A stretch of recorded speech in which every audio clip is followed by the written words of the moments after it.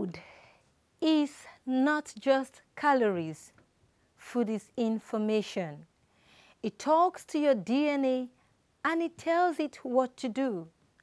The most potent force to change your environment, to change your health, and your entire world actually lies in your fork. Those are the words of Dr. Mark Amen.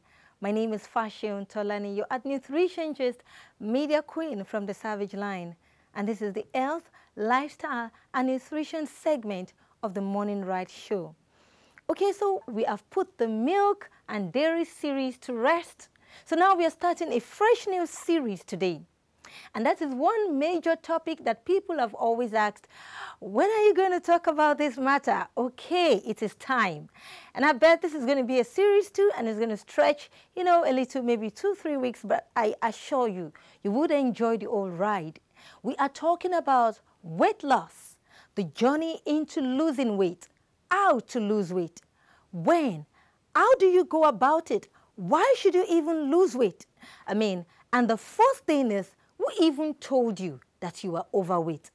So first of all, let us explain that weight is excessive ambition. Overweight, I beg your pardon, or obesity is excessive ambition of fats around the body in such a way that the health of that individual that has the fats, around his body, the health begins to be at risk, or the health is compromised. At that point, we say that person is overweight and obese. The different types of obesity, the different types of overweight. We have the pear-shaped overweight. The pear-shaped overweight is the beauty overweight, where especially for females, the fats is more deposited around the hips than, around the bust. They call it the, the beauty shape. I think men find it interesting or attractive. But then the other type of shape is the apple shape. This is where you have more fat deposited around the belly belt and, the bust more than the hips. And then, of course, it's apple because that person has that kind of an android kind of shape. It doesn't look so fine. And it is not just about the issue of not looking so fine. It is that people that have more of the android kind of shape, they have more health, cardiovascular issues and more chronic health disorders, more than people that their own overweight is more around the hips. They have more cardiovascular issues or problems. They could have lungs or respiratory matters or kidney issues because of the excess of fats around there. And then for people that have more fats around the hips, for them, it is more of pressure on the bones. So they end up having a lot of bone pain, hips, joints, and, all of those kind of pains. Okay, so we'll be going on a very short break and we'll be back after this. Don't go away.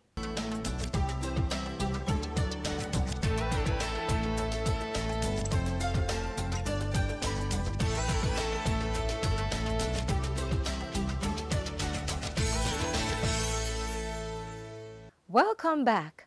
Okay, so like I'd been explaining, the android shape and then the apple shape and the pear shape. I explained for the pear shape, it's about pressure on the bones. The android is about more issues from cardiovascular problem, lungs, kidneys, and a whole lot of it. So you see that either way, both sides, if you have excessive accumulation of fats, you need to tone down. You don't need to be perfect, slim, shady. No, but you just need to enter the ideal weight range.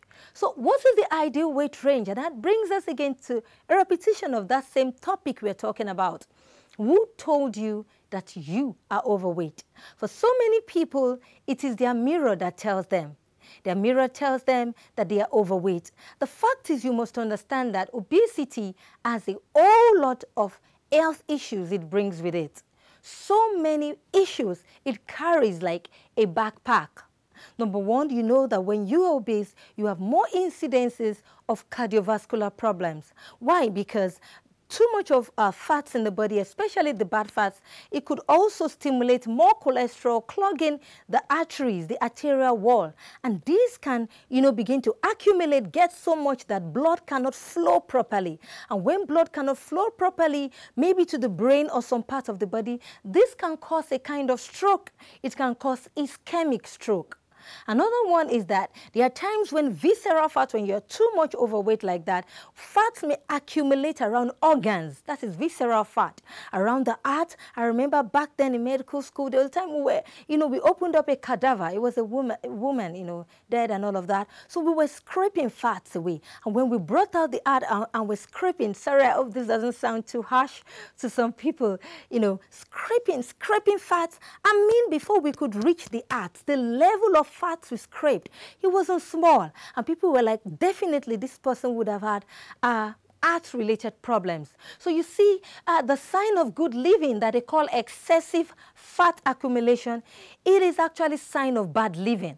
If so many people know what is going on already inside their body, they will hit the gym quickly. They would jog every 30 minutes, 3 times in a week at least. Yes, because, like I said, this accumulation of fat poses a huge health risk to organs in the body. What about the kidneys? What about the lungs? None of them appreciates when you amass a whole lot of fats around them. So it is very, very vital for us to work on our weight. I mean, this weight loss series is a must for everyone, even if you are not overweight, to prevent you from finding yourself in that line, especially if you're from a family history where people are on the chubby side. Then you must take this very, very, very seriously.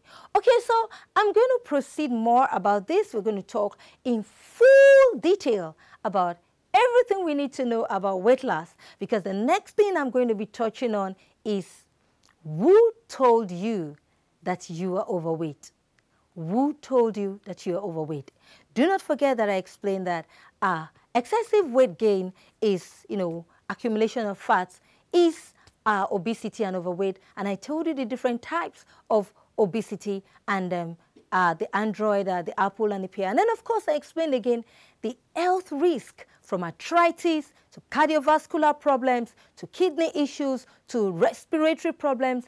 In fact, part of, the outbreak of COVID, 90% of those, within this dark climate, the tropics here, that had issues with it, tended towards being overweight and obese. So you see that overweight and obese does not add good thing to our body. Rather, it puts us at the forefront of a whole lot of ailment, disease, and death if care is not taken.